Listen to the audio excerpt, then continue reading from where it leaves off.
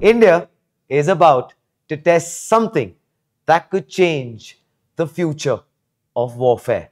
The Defense Research and Development Organization DRDO will test its new hypersonic missile Dhvani by the end of this year. And here's the headline. It can actually fly over Mach 5, that's actually 7,400 kilometers per hour faster than a bullet and more than twice the speed of BrahMos.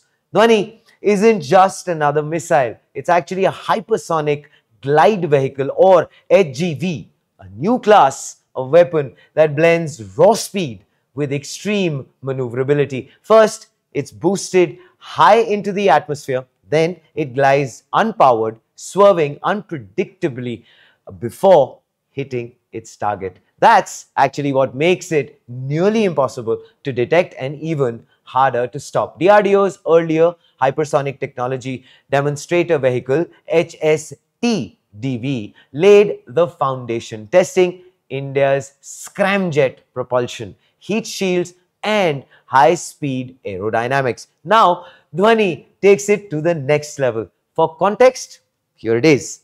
BrahMos flies at Mach 2.8 to 3. Dhvani over Mach 5. That means it's more than twice as fast and can outmaneuver interception systems like Iron Dome or THAAD.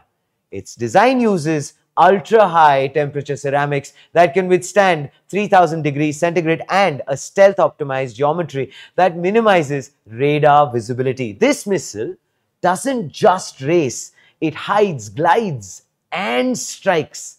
If successful, Dhvani will place India in an elite club of nations alongside the United States, Russia and China that have mastered hypersonic weapons. But you know what? Here's what makes it even more than just a military flex. This is strategic deterrence, the kind of weapon that actually ensures no enemy dares to take the first shot. Analysts say Dhvani could double the range of current ICBMs like Agni-V and could redefine India's defense posture in the Indo-Pacific.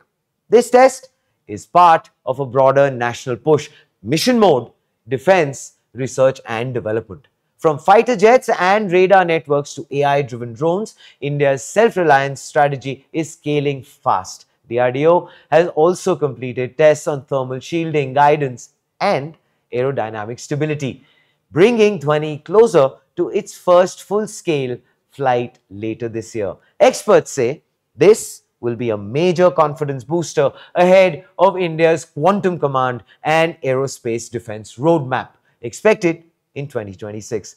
Defense analyst Girish Lingana calls it this: a hypersonic beast that Pakistan can't stop and China can't ignore. End quote. And definitely, he's not exaggerating. Hypersonic glide vehicles can actually evade every existing missile defense system on Earth. Even a 5-second delay in detection means it's already too late. This isn't just about military supremacy, it's about technological sovereignty. A successful test could shift power right across Asia.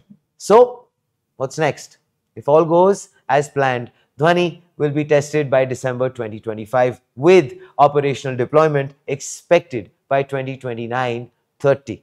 It will serve as the backbone of India's hypersonic strike force, capable of reaching targets up to 10,000 kilometers away. From BrahMos to Dhvani, India's defense evolution has come full circle, from speed to stealth, from reaction to deterrence. If successful, this test will mark India's arrival as a global hypersonic power, rewriting the playbook of modern warfare. Because in the next war of speed, whoever flies fastest wins first. Well, with that, we come to an end on Front Page on AIM Network. That is, of course, India's definitive media organization and voice on everything AI and technology. Front Page is powered by MachineCon 2025.